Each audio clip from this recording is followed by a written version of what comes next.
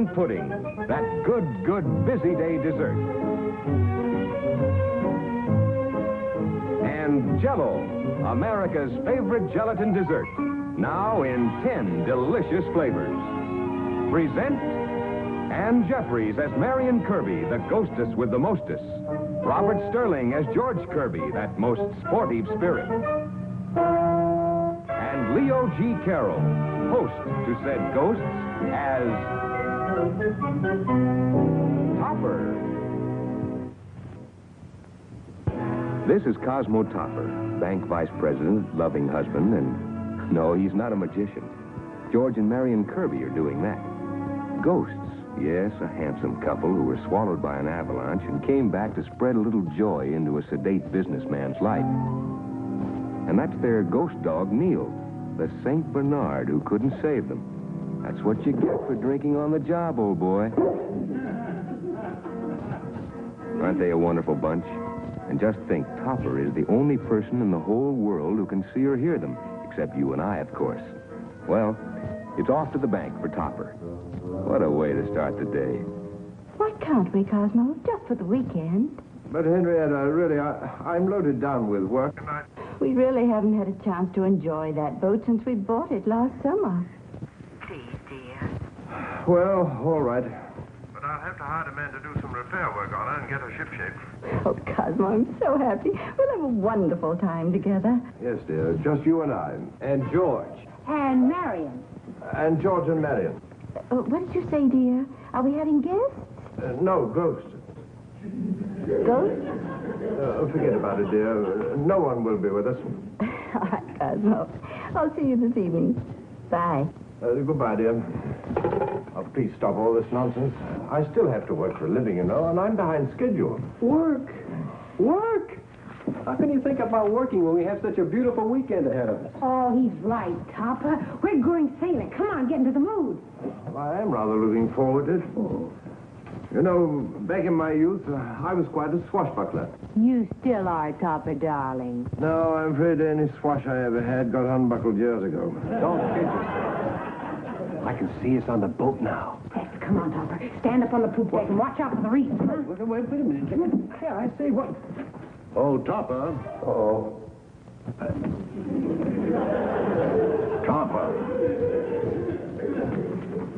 Topper, what in heaven's name are you doing? Well, it's an economic move. I'm watching the overhead. You're familiar with our client, Harvey Middleton? Harvey Middleton?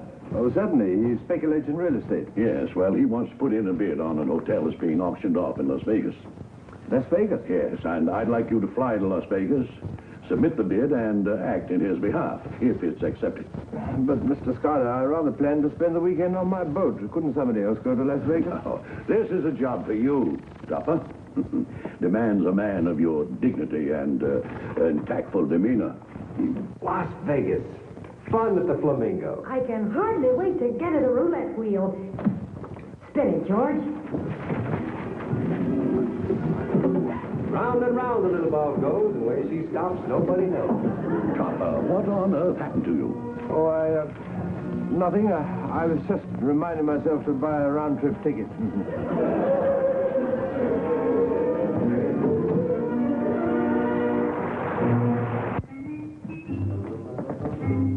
Oh, Cosmo. Oh, hello. What on earth are you wearing? It's my yachting outfit. I bought it to wear on the boat this weekend. Henrietta, it's my contention that there isn't room in this world for women in pants. And in some cases, there's no room in the pants for the women. Anyway, we can't go on the boat after all. Can't go. No, some important business has come up. I'm flying to Las Vegas. But I planned that... Oh, you're going with me. We're flying on the 10 o'clock plane tonight. Oh. You'd better get packed. Cosmo, what's that clicking sound? It's just my knees knocking together there. I never did get over my fear of flying. Well, Times he's such a strange man. Now, what's going on here? George, Marion, where are you two? Come on, Dice. Daddy needs a new pair of shoes. Natural, Dad. 8's my point. Old Ada from Decatur. Right back, 8. Ha! 7. You lose. Now it's my turn. What is all this? Hi, Toppy. We're just practicing for Las Vegas. Well, here goes. 7 come 11. Watch those snake eyes. Oh, Deucey. That's 4 the hard way. 4's a point. Little Joe from Kokomo. Come on, Dice. Get on. Little Joe, it is. I win. Come on, Topper. If you get in the game, we'll play for money. Oh, don't be absurd. I wouldn't wager a penny on a game of chance. Oh, there's no chance here, darling. George is an expert dice cheat. Watch this fancy Greek backhand roll. I'll throw a 12. Double 6 boxcar. Now, you see, Topper, if you'd been betting me, you'd have won. You don't say. You know, perhaps one could master this game if we went at it scientifically. Okay, Topper, let's see you roll 'em. Let's see how you do. Oh, well, thank you. Let's see. As I observed it, you shake them like this, then you mutter at them. Be warm, dice. 7 come 11. Very nice dice. Little Joe from Boston. Look out for box eyes and snake guards. Oh, hello there. What are you doing? Why, I noticed that our begonia was withering. I was just sending up a Navajo prayer for rain. Better hurry and finish packing, dear. We haven't much time. Now, don't worry about me. I'll be ready in plenty of time. Cosmo, it should be a marvelous trip. Just you and I. And George. And Marion. Yeah, just the 4 of us. 4 of us? Well, you'll be coming with me. That's 2. I'll be going with you. That's another 2. And altogether, that's 4. Oh, Cosmo, you're so silly, but I love you. We'll have a marvelous time.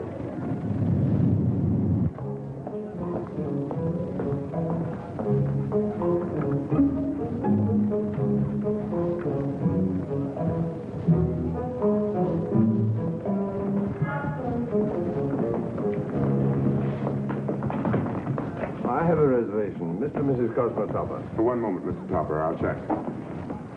Oh, we had a pretty good take last night, even with the small crowd. How's the action been today? I said, how's the... What's wrong with you? What are you staring at? That guy that's just checking in at the desk. Well, what about him? His face. I know his face from somewhere, Mr. Martin. No, now don't tell me you found another criminal. Oh, this time I'm positive, boss. I got a photographic mind, and I know that face. He's a big-time crooked gambler. Him, a crooked gambler? I tell you, I remember his face from the police files. I used to be one of the top men on the force here, you know. Top men on the force. They had you pounding a beat so far out in the country, it was a long-distance phone call to the station. Oh, but, boss, now, you know that... Forget it. You may have a photographic mind, but they forgot to develop the negative. Thank you, Mr. Topper. You just follow the bellboy. He'll take you to your room. Oh, why don't you go on up there and rest before dinner? I'm going over to the attorney's office to submit Middleton's bid on this hotel. All right, dear. I am a little weary from the trip. All right. Hiya, Topper. Welcome to Las Vegas. You two here already, are you?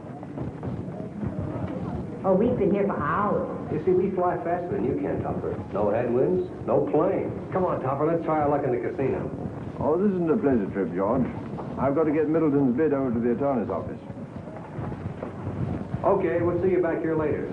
Then we can try out the crap tables. In the meantime, here's some dice to practice with. Bye, Topper. How did you do that? What? Those dice. They stayed up in the air by themselves. Oh, yes, I got them in a floating crack game.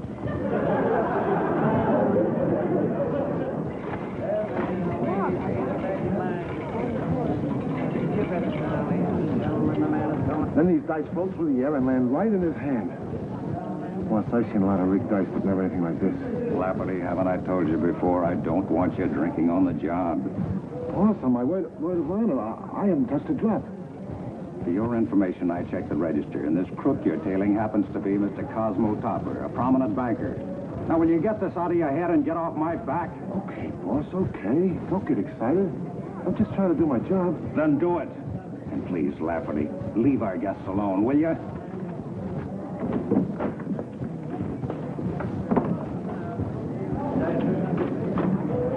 Coming up.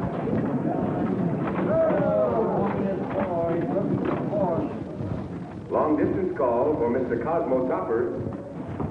Oh, there's a call for me. Where can I take it? Oh, yes, Mr. Topper. You can take it over there in booth 1. Thank you.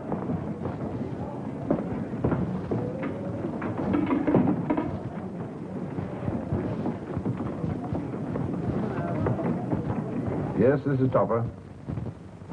Collect? All right, I'll pay the charges. Hello, Mr. Topper. This is Ole Larson. The fellow you hired to repair your boat? Yeah, I called the bank and they told me where you were. Oh, yes. Well, I had to come here on a big deal. What's wrong? You didn't tell me what you wanted done. Well, to begin with, I've got a crooked deck. Yeah, I saw that. And you know your rudder's binding? You want me to replace the cable? Yes, and I think I think the wheel might be fixed. All right, Mr. Topper. I'll work on it again. I'll have it back. Oh, you want me to stock the food lockers? No, I loaded them before I left. I hope you don't mind me calling you up there. What, are you on a business trip? That's right. I won't be here long, though. I'll be leaving as soon as I put over a big bank job. That's right. All right. See you soon.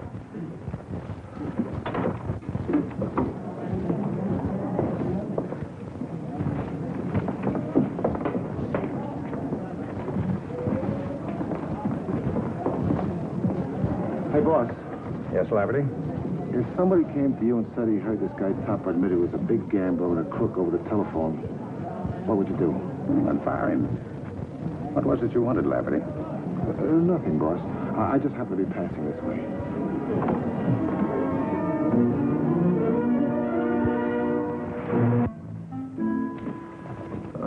Sorry to be so long, dear.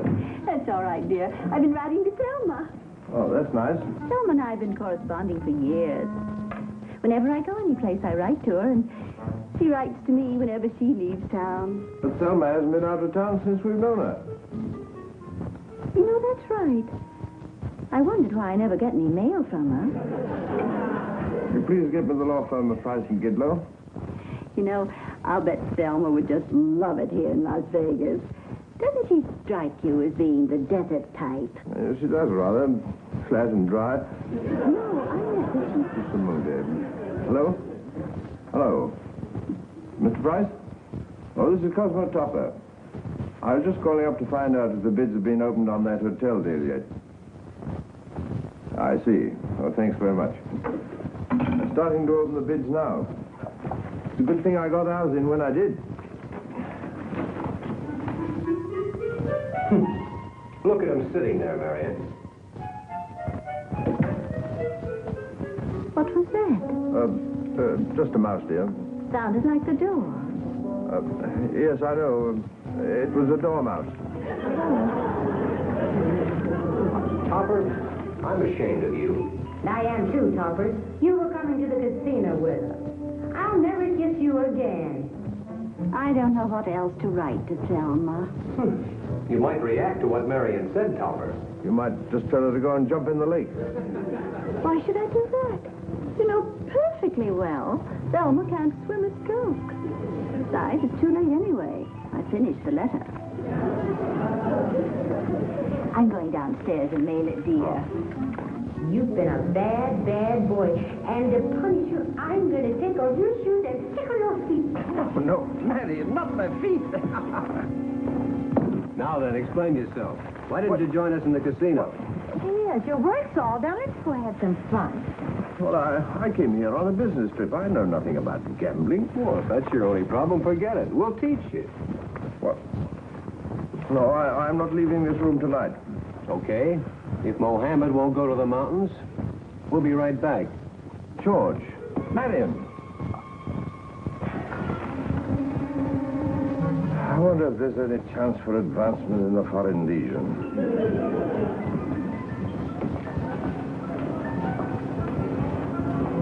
I'll find out how he did it.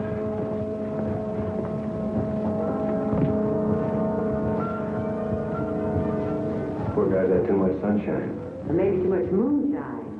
Should we help him, honey?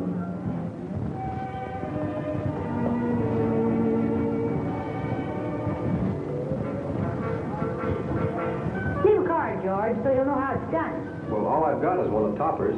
Hand it to him and let's go to the casino.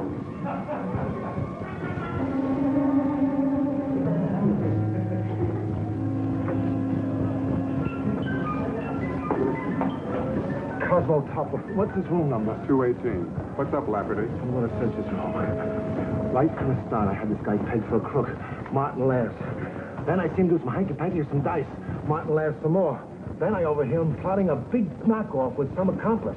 Martin threatens to fire me if I so much as crack. And just now, a pair of dice flies right out of my hand, goes off into the air, and reads a card. So I thought I'd go up to his room and... And what, Lafferty? and see if he needs any towels.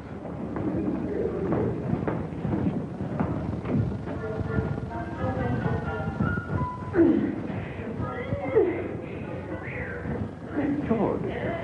Marion. Oh, Henry. What in the world have you done? Oh, we just borrowed these for a few minutes to check you out on the finer points of gambling. Hey, come on, Topper, sit down. Come on. No, we'll try roulette. George, give me some chips. Here we are.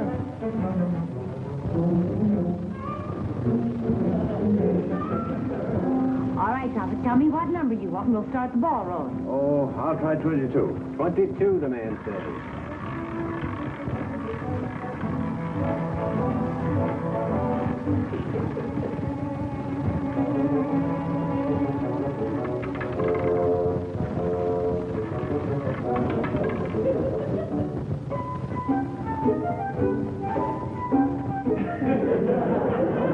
It's simple the way George and I do it. Yes, isn't it, though? Let's show Topper the slot machine, huh?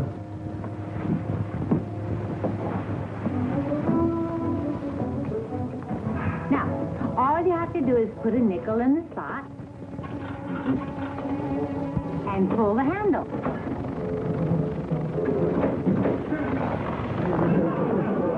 Isn't it amazing what you can do with a little luck and a screwdriver? And now, would you like to try it, Topper? No, I don't want to try it. Now, get this junk out of here. Henrietta may be back any minute. Well, then will you come down to the casino with us? No, I will not. All right, then. We'll just leave all this stuff right here, and you can explain it to Henrietta. No, you couldn't do that. Oh, but we could. Listen, I hear someone coming down the hall.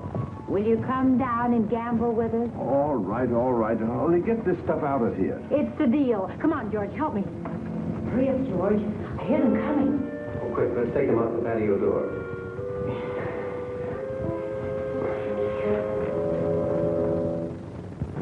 Oh, my.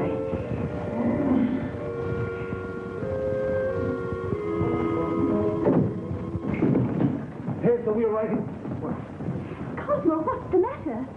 Well, Lafferty, where's the roulette wheel and slot machine you said was in here?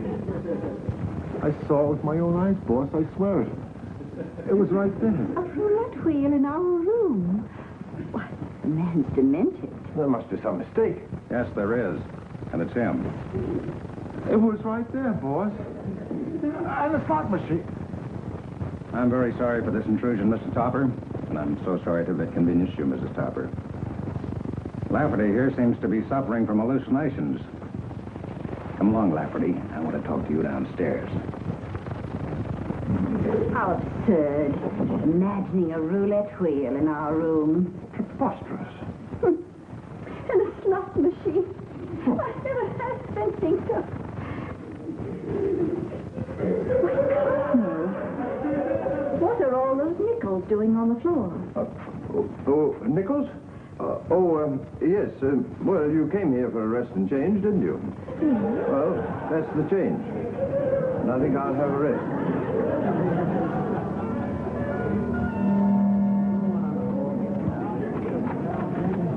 Go on, Topper. Go to the cashier's window and change some money. All right. Wait here, Henrietta. Look, boss, now he's going to gamble. Okay, that's what we were open for. Honest, Lafferty, you worry me. You please give me 5 nickels for a quarter? Some big-time gambler. Well, that's the way some of them operate. Throws the suckers off guard. George, where are you? I got some change. Let's get it over with. Change? We're not going to play slot machines. Throw those nickels away. Cosmo, have you lost your mind? Why are you throwing your money away? Well, this is Las Vegas. I just eliminate the middleman. New shooter coming out 708. Get your bets down, ladies and gentlemen. Okay, Topper. You put $1 down and just let it ride. We'll take care of the rest. Good luck, Topper. As if you need it. Get your bets down, ladies and gentlemen. New shooter coming out. All right, sir, roll 'em.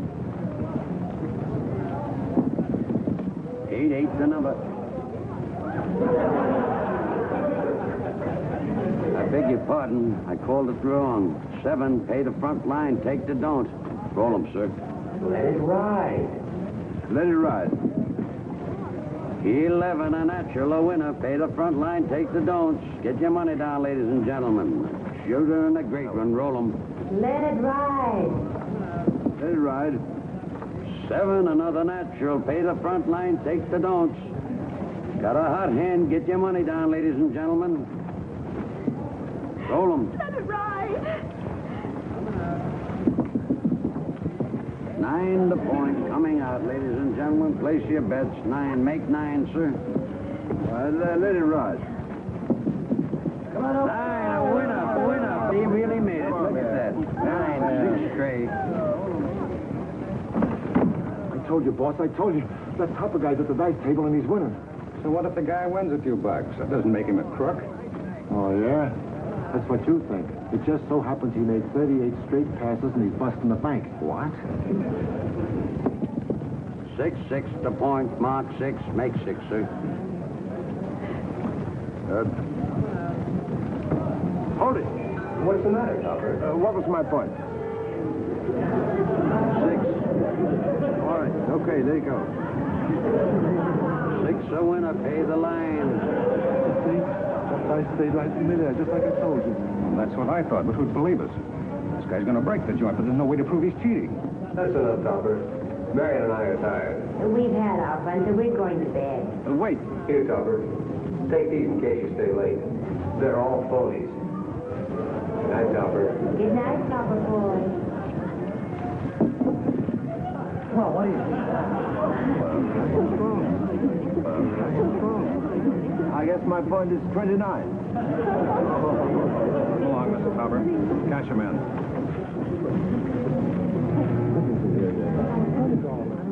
So Lafferty was right after all. He said you were a crook. Now, see here. Cosmo Topper. I was suspicious of you the minute you checked in here. The typical criminal face. Telegram just came for you at the desk, boss. I haven't got time, Lafferty. The police on the way? I think you'd better read it now, boss. Oh, all right, let's see it. Dear Martin, this is to notify you that the hotel has been sold to Mr. Harvey Middleton. Until further notice, all operations will be under direct supervision of Middleton's representative, Mr. Cosmo Topper. You still want me to call the police, boss? Of course not, you bonehead. But why did you? I mean, in the casino. Oh, just a test. Thanks to Lafferty here, I was apprehended. As a matter of fact, I've been impressed by his efficiency since I came here. So for the time being, I'm putting him in full charge as acting manager. Come, Henrietta. Oh, by the way, if you would care to stay on here as Lafferty's assistant, I'd no objection.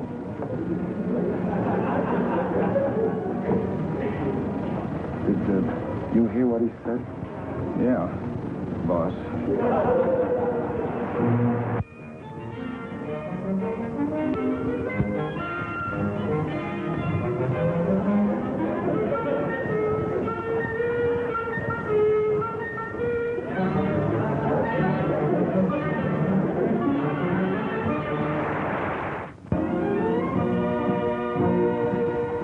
John W. Lupton, Bernard L. Schubert production.